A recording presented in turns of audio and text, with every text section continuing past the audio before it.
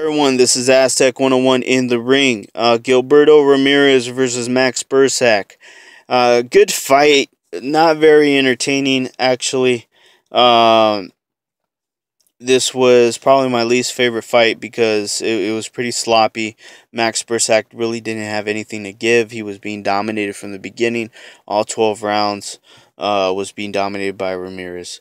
And it was just the size advantage, the height advantage, the reach advantage. Max did his best. He tried coming in with flurries and coming in and trying to land some good shots, but Gilberto Ramirez was just too active and picking him apart. Um, the distance was really something that was getting in the way of Max. But, there were headbutts. It was pretty sloppy.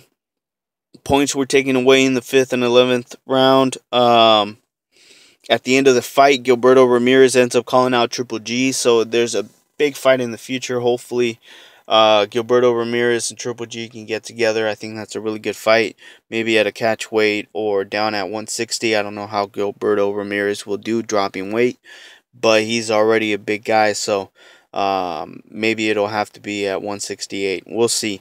This is Aztec 101 in the ring, and I'm out.